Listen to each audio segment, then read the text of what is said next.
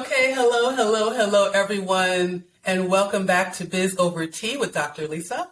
Today, I have Sammy Williams, who is going to talk to us a little bit about customer experience and how to manage your people. And by your people, I mean the people who pay you, not the people that you pay.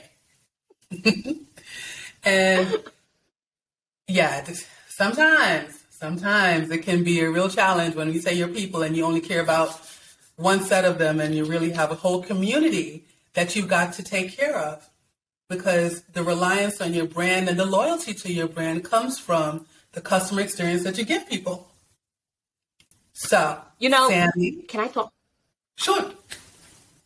I was just going to say, you are so right about this, because as entrepreneurs, we say we work for ourselves. We don't have any bosses, but our clients is what keeps us paid. So we have to really be mindful of their experiences. Absolutely. All right. So, Sammy, please tell us who you are and what you do and how we can get to know you better. So, Dr. Lisa, thank you for having me on this platform. I love being able to be introduced to your people, talking about all the people we serve. Hey, everyone. So I am Samantha Williams. I go by Sammy, and I am the president and CEO of 628 Digital Design. And that is a full-service digital content design and marketing agency. So I am glad to be here to drop some gems to help your people understand how they can better serve their clients. Awesome. Okay, so I lucked out. So we have someone in the same space who understands how things can happen, how we have to manage our time and manage our folks in order to make sure that business stays stable and grows. So, yes, and I think it's important that we both continue to engage with people in the same space, right? Because we can share our experiences. We can talk about best practices. We can say, well, this is happening in my space too. So it's not just me. So I love collaborating with other people in the marketing and digital space. Absolutely. And there's enough room for everyone to eat and learn from each other. Absolutely. All right, so jumping right in, tell me your impressions. What is it like to actively manage your customer reviews? Because we know that our new clients look to what our old clients say about us in order to figure out if they should work with us. So yes, why is managing those reviews, those public reviews, your Google reviews, Yelp if you got it, Clutch City, all those places where people can share their opinion about you, why is managing that so important for not just service businesses, but all small businesses?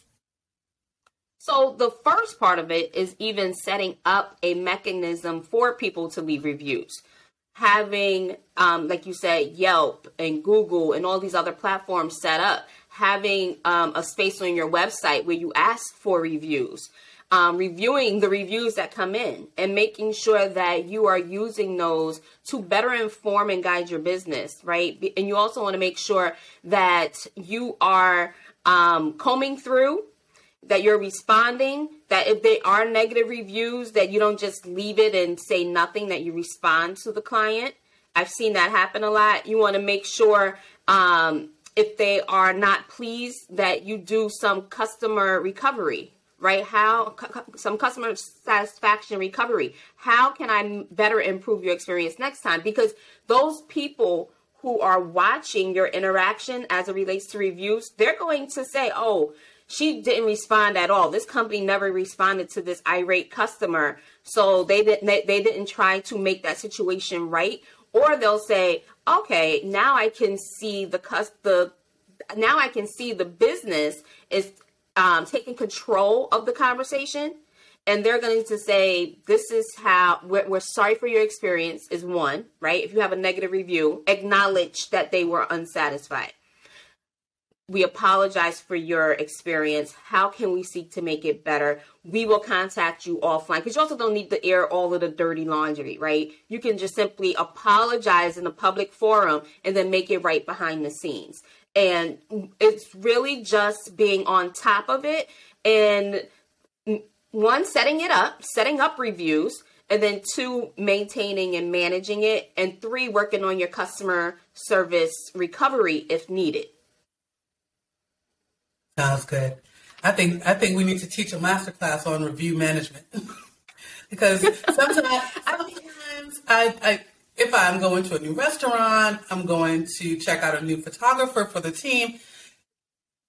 Sometimes it's just the attitude from the business seems to be like, okay, stay mad, and that's not what we want. Yeah, and that's not what you want. Exactly. Especially if it's in a public forum. Mm-hmm. We have a little bit of lag, just a touch, so we're gonna. Oh, I'll edit. I was saying, especially when it's in a public forum, and other people are witnessing this public exchange. You want to make sure that you are taking control of the situation. You're righting the wrongs. You're acknowledging that you missed the ball somewhere according to the customer, and just trying to make it right. True enough. So how do we bring those reviews into our daily operations? How do you consolidate that information so that you can turn that into product development or service development or even a new marketing campaign? So that's a great question. And one thing I like to do, and I tell my clients, use the reviews that you're getting. Sometimes people just don't know. They're unaware of your process. They're unaware of how your company manages certain situations, or how you may expect your customer to act when you're engaging with them. So one thing clients can do, or businesses can do, is set up a frequently asked questions section on their website.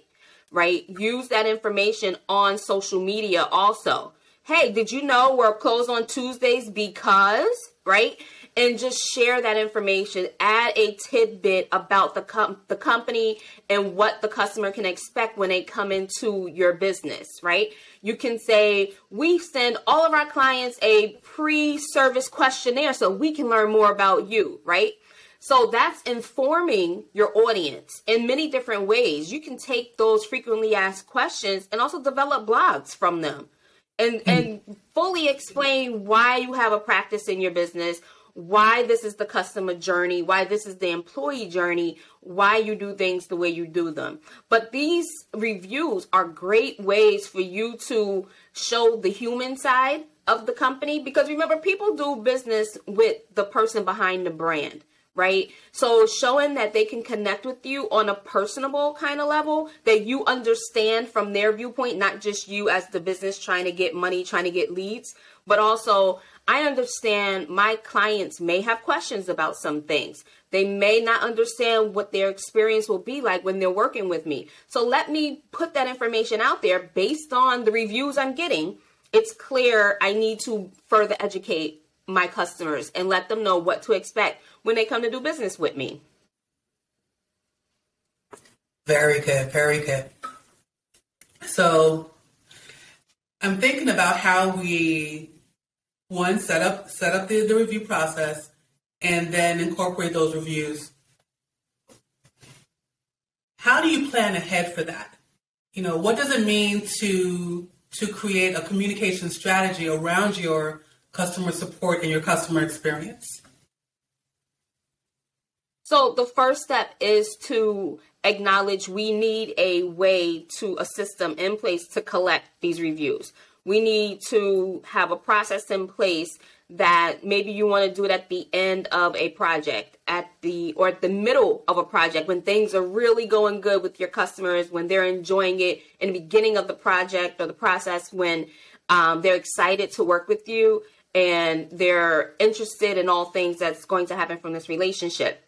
So the first thing you want to do is establish the first initial touch point for the review process.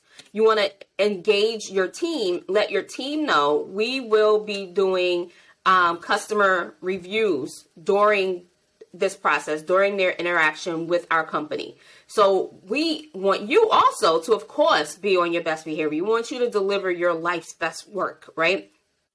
And then engaging with the customer on the end when it's time to solicit the review and get that information, asking them, would you like to? Some people also choose to use different forms of review. So people will say, it's up to you. It's your choice. You can leave a review on my website. You can go straight to Google. You can give me a recommendation on LinkedIn, because it all depends on what the customer really wants to do. Like, you as a business want to get that information. So some people say, nope, this is the one place for you to leave a review. I want to put it all together. Other people say, it's up to you, customer. Do as you please, right? And then reviewing the reviews when they come in, going through them, acknowledging your customers, thanking the customers, even if it's a negative review, thanking the customers, because this is a learning opportunity for us in our company. And I appreciate having this experience with you. If it's a great review, thank you. And also, some people give discounts for reviews, right? So if you provide a review, you'll get 10% off your next service, or 5% off. Don't forget to refer a friend. You can also get a referral discount. So thinking about how you can massage that customer experience so that from beginning to end, it's well-oiled, right? It's a system, a process you have in place. And then going through those reviews on whichever platform it is, but you can't just leave it up there and not acknowledging. Even if someone says, great service, definitely recommend, thank them, right? If someone says, horrible service, do not recommend, thank you. Let's continue this conversation offline, right? And so making sure that there's a beginning touch point, an end touch point, and a follow-up if needed. Okay.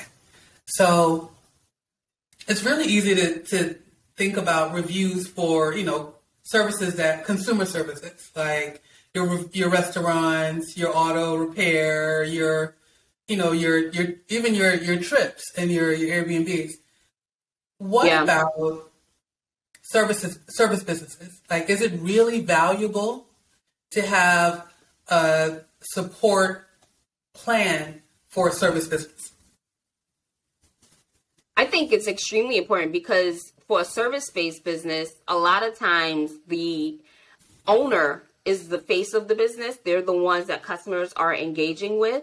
And so I think it's really important that service-based businesses put in systems in place to get those reviews, to assess those reviews, to incorporate that the information received from the reviews into their businesses, because that's only going to help improve those service-based businesses as they go forward. Because everything that we're doing is to stay in business. You can't stay in business without customers. So if you're not addressing your customers' needs, you're asking them for their opinions. But if you're not going to use those to improve the business, eventually your business is not going to do well. Okay. So keeping with the service business model, what about support? So it's easy to think, okay, I had a problem with my Netflix, I'm going to talk to support, right? Or I have a problem with my Calendly, or whatever my tech tool is. It's easy to think, okay, I'm going to go to support chat or what have you. Does a service business need a support plan or support strategy like that? Absolutely. There should always be a consumer touch point. So whether you're a service-based business, product-based business, if you're a commercial type of business, your consumer may need assistance at some point. And so you want to make sure that you have some type of process set up that they can reach a person. So they can, whether it's a chat, whether it's calling on a 800 number, or texting someone for support and assistance, but you want to make sure that that's available to them. We don't generally recommend the bots because we all try to work around the bots to get to the representative. So you want to make it as personable as possible, but you definitely want to make sure that you have some way for your customer to get the support they need to continue using your service or your product. Okay. So I'm going to ask about that company that everyone loves to hate, but loves because let's face it, they do actually make changes based on their support. So what do you think of social support, like Comcast style of offering actual support via Twitter, or because I've used it and I found it to be very helpful, but not a lot of folks in general are on Twitter, for example. So what do you think of social support, no matter what platform you happen to use? I think if you have the bandwidth for it, the social support it could be a creative way to assist your customers. You want to think about your capacity, because people want, we're the microwave generation. People want answers right away. If I contact your company on social media and I say, this is not working, or I don't know how to do this, I expect you to respond within just a few minutes. So you got to make sure that you have people available, at least set the expectation of when the customer can expect someone to reply to them. So a lot of companies use the chat function. And when you start the message, it'll say if people are available right now, or it'll say no one's available, they'll be back. I've done this with a company. I put in a message on like a Saturday, and they say on weekends, we typically respond within 3 to 5 hours, right? During the week, they typically respond sooner. It tells you who is assigned your ticket for your support. And so they're just communicating to the client or the customer their expectations, so that you're not saying, hey, I'm waiting here 3 hours for a response, and you didn't tell me I wouldn't get a response till Monday.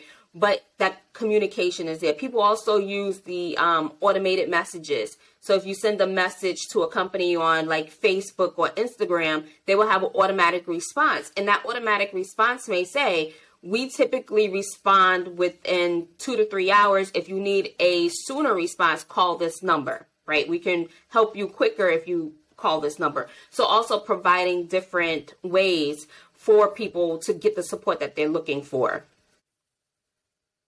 And that brings us back to our FAQ page and informing your people of how to do business with you. And I think not enough businesses actually take that step to teach their customers and clients how to do business with them. So, speaking of agree, and and I agree, and I think it's all about communication, right? Setting the expectation, and putting that information in different places. We talked about social, right? You can incorporate this into your social media strategy. If you're using the social support, you should also be analyzing those social tickets so that you can then take that information and say, oh, this was a customer experience. And then using that as to say, you can always reach out to us via social media if you need assistance. Putting that out there so that they know that this is a way to reach them. When you can put it out there, we're always here to help. Sometimes phone or email may be quicker, right? But letting people know what the expectation is when they're seeking support from your company. Okay. So we kind of touched on this already, but is no information better than bad information? No, it's no information. No, you need information. You got to put something out there. It's the whole point of social media, right?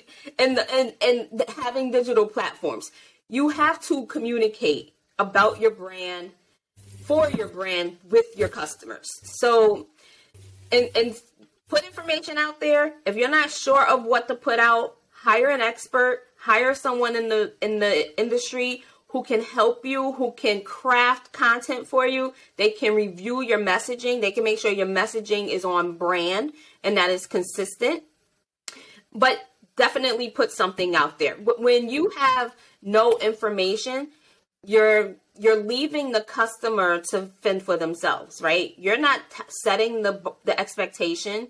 You're not letting them know, like, you know, this is how our company operates. This is what we expect from you. They don't know. And we've all had experiences where you submit an email and you feel like it goes down this void, this black void of nowhere, and no one ever responds to you. You don't know if it was ever received. And so you don't want your customer to have that experience. So give them information, seek help from experts in crafting that information, that messaging that you're putting out there. Yes, we all know of the black hole of the contact us page. Where did it go? I don't even know. Is it even in the film anymore? No, but that's another key message too. Just checking your website, right? Because sometimes businesses don't know that their contact us page goes to a black void. They don't know that. So you should be checking your website, doing maintenance, at least monthly or quarterly maintenance on your website. Just click the links, see if the links are working.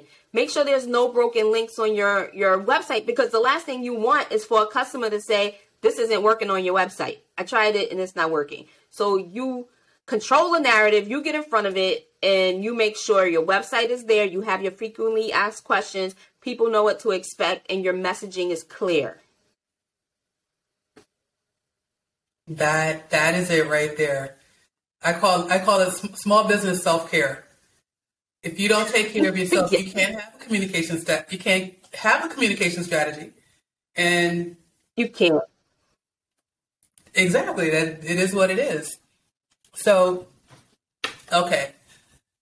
So as we wrap up, any final thoughts on crafting a customer experience through support or managing reviews? So, final thoughts, set up a review testimony process. Identify the platforms you want to be on, right? Keep it brief, right? When you ask a question, will you support us again? Will you refer us to others, right? Why or why not? Keep it brief, right? You don't need to know about every single detail. And then also identify the platforms you're going to use. Are you using social support? Do you have the infrastructure to even support that? Do you have the bandwidth, the capacity? Do you have people on your team? Because you need a person, not a bot. So do you have a person on your team who can proactively and consistently respond to reviews, good or bad, that are received on social media? You setting up your LinkedIn profile, making sure people know they can send you recommendations, build up your credibility that way. You have Yelp, you have Google reviews. I know many companies who do not have Google reviews set up for a reason. You want to be mindful of that. If you're unable to leave a review on Google, why? Right? So you want to make sure your company has an open door type of presence, allowing people to come in, share their experiences, and also informing them of what to expect through things like frequently asked questions, using your social media and your blogs to communicate with your customers. And with that, Sammy, thank you. Where can we find you so that we can get more of your knowledge to consume? I am at 628digitaldesign.co. 628 Digital Design on all social media networks. Awesome. We follow you and we're happy. Likewise. So thank you everyone for joining us for another episode of Biz Over Tea. Look forward to more hot drinks as we sip, steep, and strategize. Have a great day. Bye-bye.